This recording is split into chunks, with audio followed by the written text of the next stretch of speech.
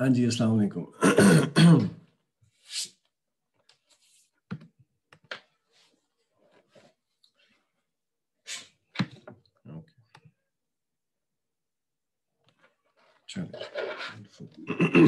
जी अस्सलाम वालेकुम एवरीबॉडी। चलें जी शुरू करते हैं। बिस्मिल्लाहिर्रहमानिर्रहीम।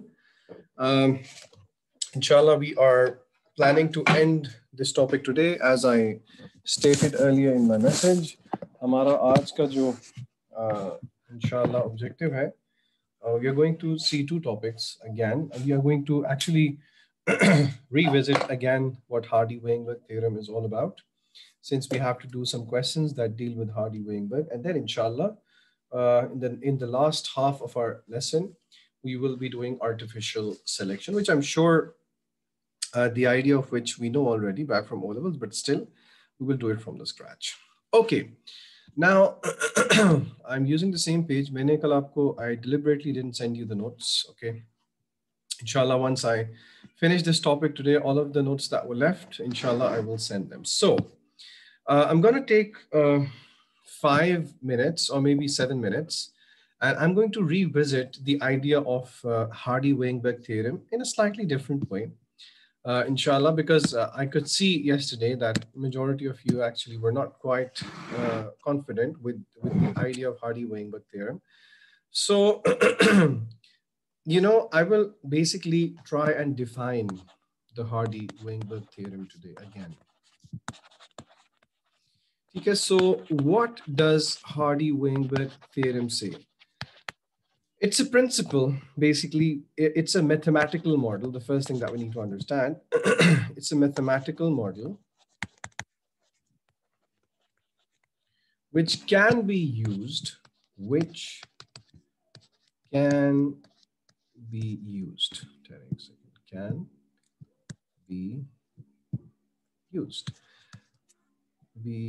Acha, ab yahan pe I will stop in the middle of the definition. Now I'm going to go again to revisit some terminologies that I'm going to bubble those terminologies. We saw something that is known as the gene pool. Okay? Then we saw something also that's known as a population. Okay? And then we saw something also that is an allele frequency. When we're dealing with Hardy-Weinberg principle, it is important that we are clear about the following three terminologies. Quickly, gene pool is basically all the alleles within a population at one time. ठीक है, ये आप सबको पता है, gene pool. It's the collection of the total alleles, if you like. Okay, collection of total alleles. Never, hardly will the examiner ever ask what a gene pool is. I'm not saying that there's not a chance, but still. And then population is all the individuals. Okay, so that's the key word, all individuals. So when we're talking about organisms, individuals, we're talking about individuals. We're not talking in terms of genes. But when we are talking about the genes of the individual, that's when we use the word gene pool. Okay? And then, of course, the proportion, if you like, the proportion of alleles, ki kitni dominant hai, kitni recessive hai, and so on and so forth, is something that we call as the allele frequency. If you are comfortable with these three words, then inshallah, we should proceed, go back again to what Hardy-Weinberg theorem is all about. So it's a mathematical model which can be used to predict, and I'm going to change the color of my ink just to ensure that we understand that what exactly is it predicting, to predict allele frequencies within a population. ठीक है जी, blue से कर रहे हैं तो चलिए blue से करते हैं, within a population. यानी कि it is just a mathematical way in which we can calculate this idea, allele frequency, as simple as that. अच्छा, ये तो होगी जी पहली बात. I'm going to mark this as A. B, the next thing that I'm going to talk about is this accurate? Is the Hardy-Weinberg theorem accurate? Well, the answer is no. The answer is no. Why? Because it is based on a lot of assumptions. ठीक है?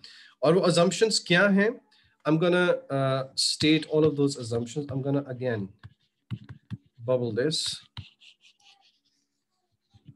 वो assumptions ये हैं कि there is no migration. यानी कि we can calculate the allele frequency if, number one, there is no migration happening. Number two, there is no mutation happening. Number three, there is no selection pressure. Okay?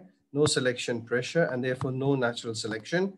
And mating is random. Mating is random. And population is large.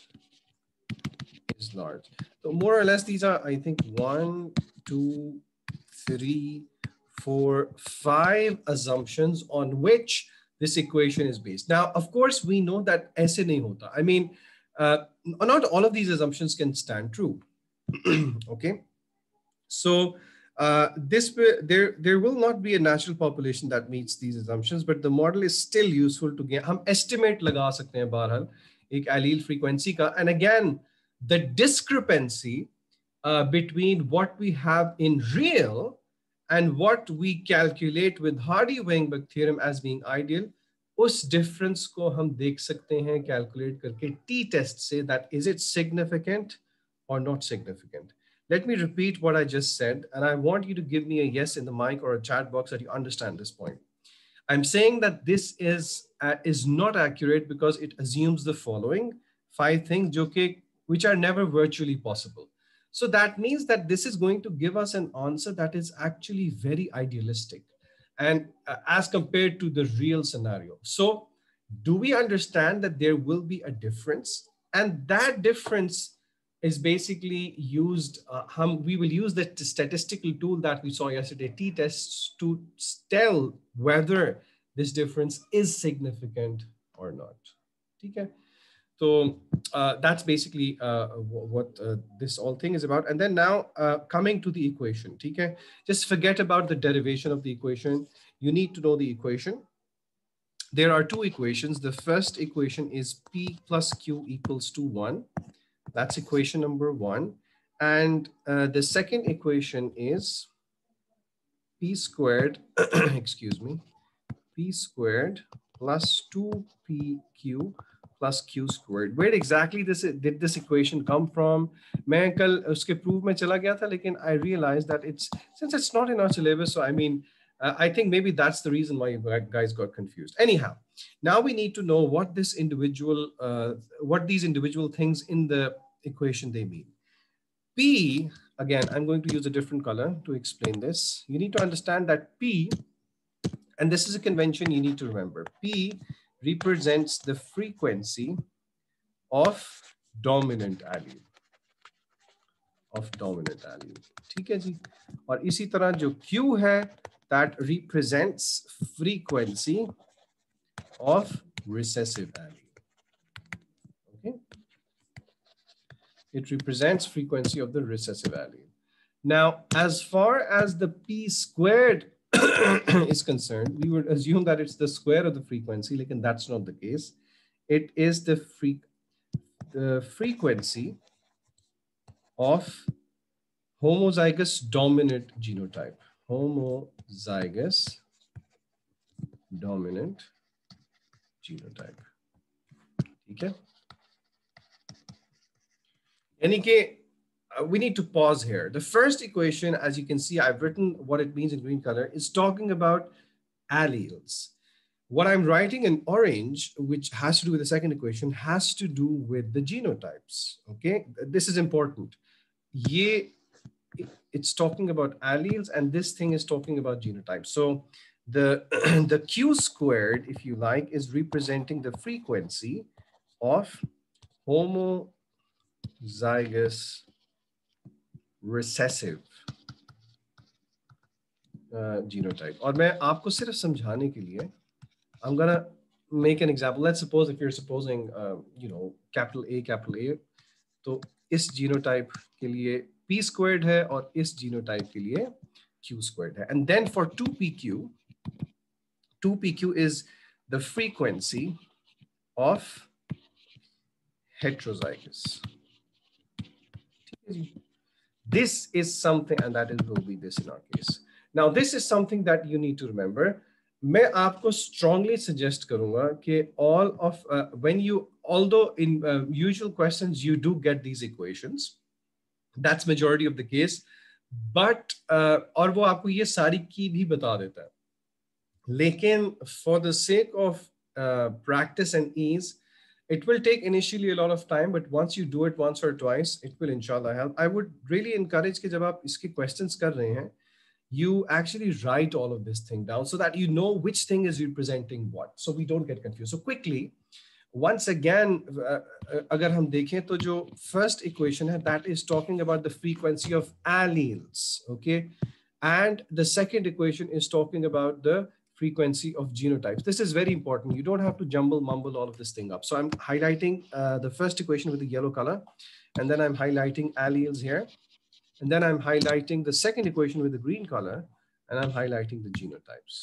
Okay, this is very important. Now, the question is, how on earth do we, questions किस तरह के होते हैं इसके? मैं आपको एक पहले बहुत simple सी example देता हूँ, and then we'll jump onto the past papers to see how we are going to see. Okay, so the example question that I'm going to give you, I'm writing that question for you. Cystic fibrosis. Cystic fibrosis, is it a genetic disease, is caused by a recessive allele. Okay, is caused by a recessive allele. 0.02% of the population of an area suffer from cystic fibrosis. Suffer from cystic fibrosis. ठीक है जी. अब वो आपसे क्या ये रहा है? What proportion are the carriers? What proportion are the carriers? Now, इस तरह के Hardy-Weinberg theory के जब भी questions आएंगे, there is a 3-step process that you need to remember. देखें, आप अगर if you look at the formula that I've written above, if you look at the equations, and then you look at the question, it says cystic fibrosis is caused by a recessive allele. हम suppose कर लेते हैं, let's suppose that cystic fibrosis is caused by small f, okay? So if it is caused by a recessive allele, if the allele is recessive, and if a person has cystic fibrosis, तो बच्चों मुझे ये बताएं कि what will be the genotype of the person suffering from cystic fibrosis? Come on, tell me.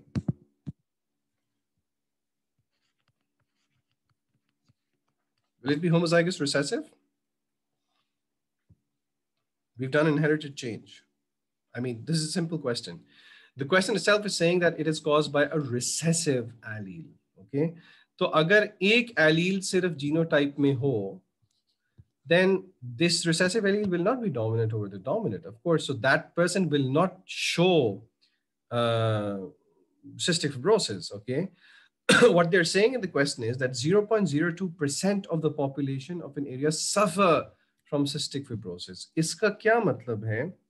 इसका ये मतलब है that this 0.02% of the population is homozygous recessive for cystic fibrosis. Do you understand this question so far? अभी मैं बिल्कुल आप समझे 3% मैंने इसको solve किया है. हर step पे मैं पूछूंगा, so you have to be very clear. And if anybody gets confused at any point in time, please stop me and ask. Okay, are we good, everybody, so far? Come on, give me a yes. Yes, sir. Okay, great. Yes, sir. चलें जी. Okay, now the first thing that we need to understand about this question is कि आप देखें कि homozygous ऊपर equation पे आए. Homozygous recessive genotype is represented by what in this equation? अगर आप देखें, the first equation P is representing the frequency of dominant allele. Okay, so I mean that is just telling about us the allele. Let's look at the second equation. P squared is telling us about the frequency of the homozygous dominant genotype. Okay. Q squared, so that's something that is of a concern for us. Q squared kya hai? Frequency of homozygous recessive genotype. Okay, so can we say, looking at the equation, that आप सबसे पहले you have to identify that which parts of the formula you have values for. Okay, so you can clearly see that cystic fibrosis equals to homozygous recessive. That's what we have assessed from the question. Okay, और वो क्या है? According to the Hardy-Weinberg theory equation, that's Q squared. Okay, और Q squared उसने हमें question में बताया, उसकी परसेंटेज कितनी है बच्चों? 0.2%. Now we need to do some maths.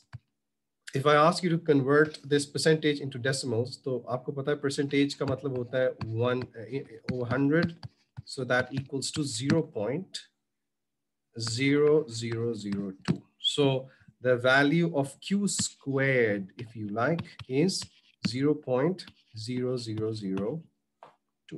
ठीक है? Are we good so far? मैं बार बार आपसे पूछूंगा. I want you to tell me yes, because this is important stuff. Okay, come on, everybody. Are we good so far? Yes, sir.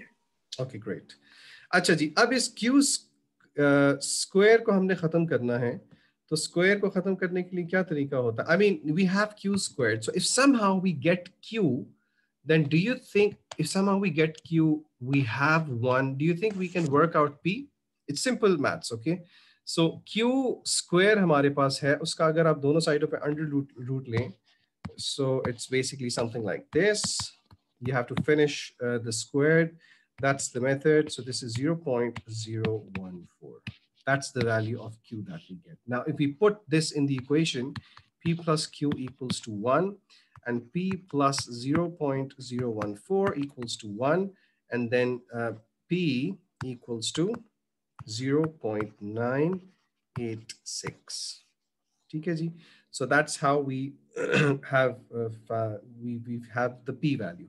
तो आप देखें कि हमने P की value भी निकाल दी है. We have the first equation done for us. But now let's look at the question. What is the question asking for us? Okay. वो आपसे कह रहा है which sorry, where is the question? Yes. What proportion are carriers? Carriers का क्या मतलब है? What proportion are carriers? I mean, when we're talking about proportion, are we talking about, is he talking about allele, or do you think he's talking about individuals with genotypes? I mean, a carrier, इसका phenotype क्या होगा? Genotype क्या होगा?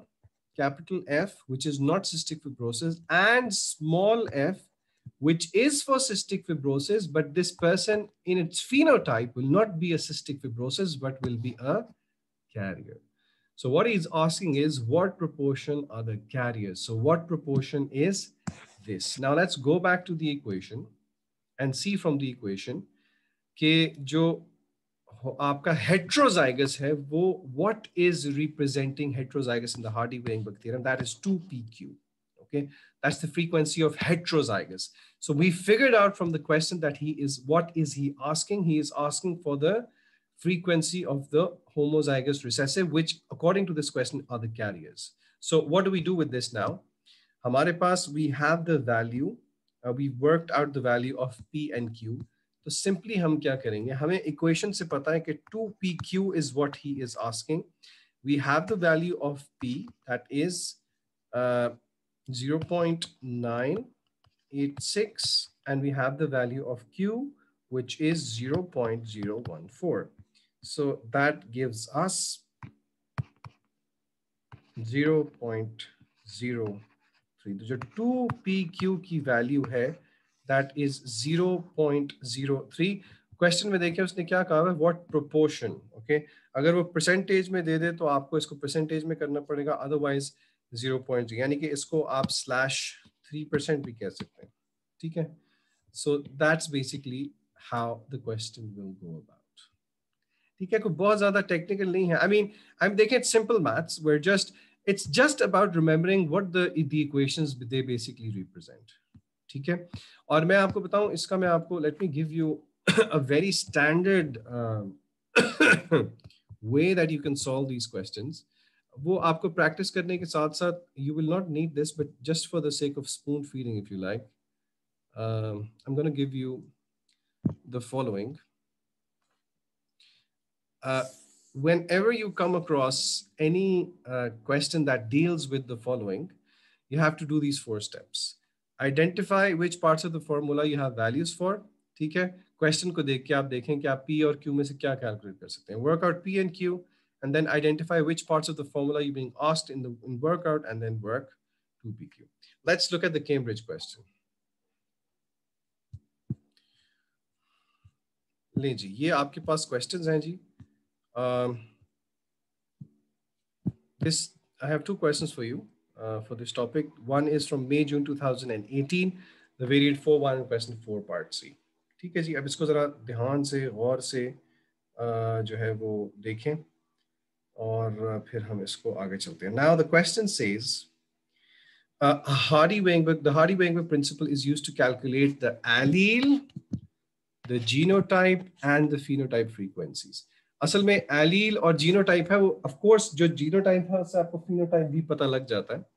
और मुझे अब आप खुद बताएं, I am jumping the gun.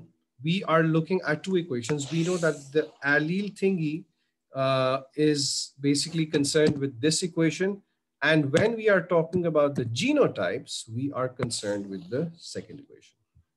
Okay, that's something for us to remember. Anyhow, let's read the question carefully.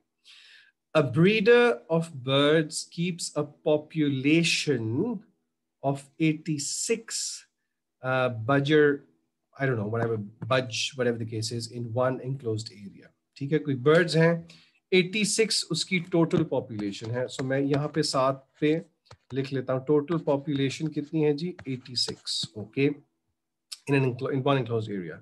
2 distinct phenotypes are present. Okay, blue feathers and green feathers. So you have blue feathers, यानी कि phenotypes कौन से हैं? ये भी मैं side पे करके दोबारा से लिख रहा हूँ so that we don't get confused. You have blue and you have green. Blue and you have green feathers. Okay. Feather color is controlled by 1 gene. Capital G is the allele for green color. Okay. ये यहाँ पे मैंने लिख दिया. And small g is for blue color. So अब हमें पता लग गया, question say that this is recessive. He has not mentioned this, but we know this is from the obvious convention, and that's dominant. Okay. Okay. Now it says in the question, in the 3rd bullet point, only 17 of the budge have blue feathers. Okay. यानी कि 17 out of 86 जो हैं उनके पास blue feathers हैं। अब जरा आप यहां पे रुक जाएं and think about this. Blue is a recessive allele, ठीक है? तो जो 17 है, कैन वी फिगर आउट और can we think of the genotype of these 17? क्या ख्याल है बच्चों, क्या जीनोटाइप होगा इन 17 का? Come on tell me, what do you think will be the genotype for these 17? They have blue feathers and that's a recessive allele. So if they are, okay, I've got an answer. Excellent. ठीक है जी, ये होगा जी homozygous recessive. देखिए blue है ना, they're saying 17 of them have blue feathers, and since the blue is represented by a recessive allele, so only if you have homozygous recessive, it's only then when it is going to show you this particular phenotype. So it has to be homozygous recessive. Okay. अब वो आपको दोनों equations उसने दे दी हैं, और he is expecting कि आपको पता है कि P क्या रिप्रेजेंट कर रहा है, Q क्या रिप्रेजेंट कर रहा है. So quickly let's for the sake of our revision purposes, see what P is representing. P is representing the dominant allele frequency. और इस केस में किस जीन की? G की. And Q is representing recessive allele frequency, और इस case में किसकी? Small g की. ठीक है? What about P squared? That is the frequency of which genotype? Capital G, capital G.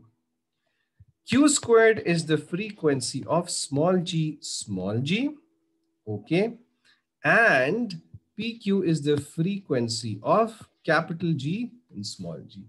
हमारी second equation is dealing with the frequency of genotypes, and the first equation is dealing with the frequency of alleles. I'm reiterating this point again and again. The first equation is concerned with the frequency of alleles, and the second equation is concerned with the frequency of genotypes. ठीक है? अब वो आपसे कह रहा है calculate the number of heterozygous individuals. Okay, now what he is asking, is it from the first equation or is it from the second equation? Let me pose this as a question for you.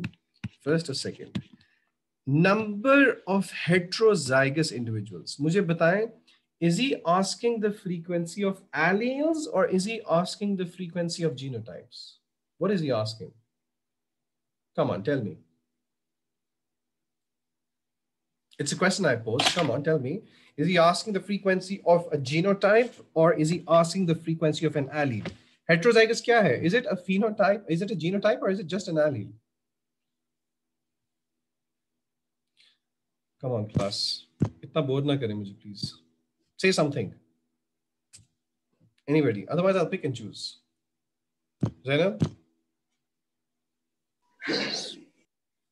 Sir, genotype. Genotype, शाबाश. Heterozygous है ना, it's genotype.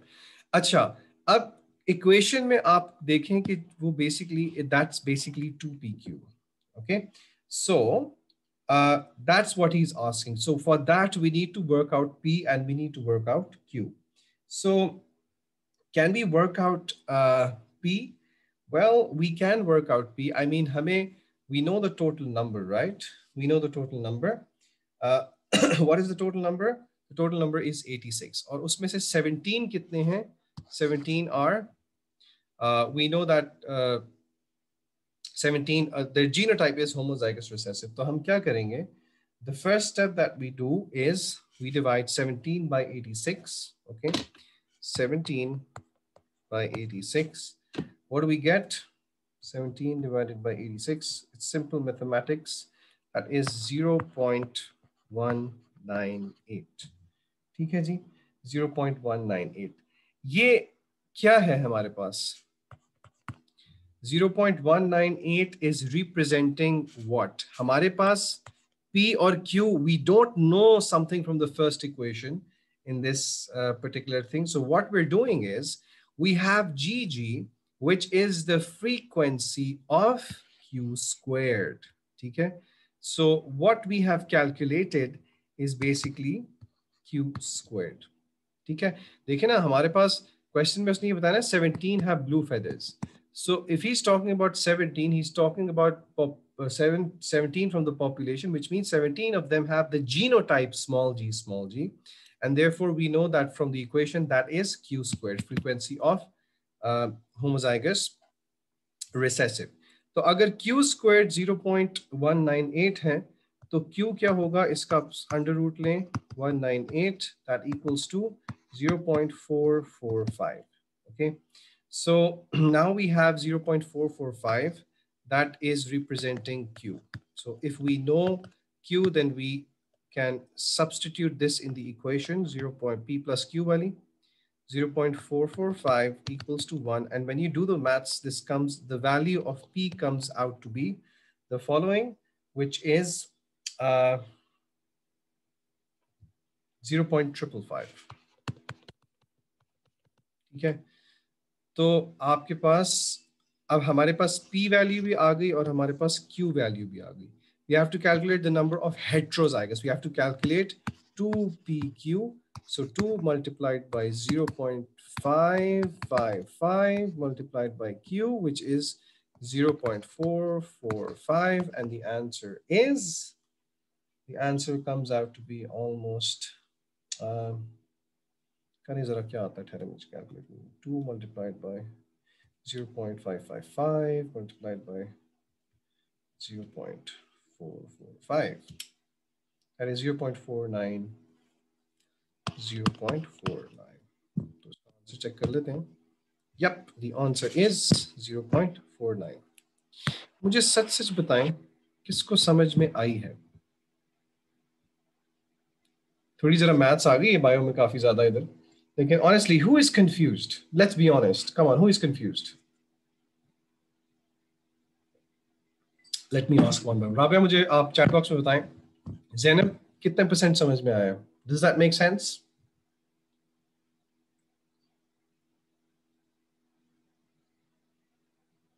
Class फरियाल, राबिया, साद, ज़ैनब, कुछ मुझे यकीन करवा दें कि मैं जो है ना इंसानों को पढ़ा रहा हूँ जो कि मुझे सुन रहे हैं.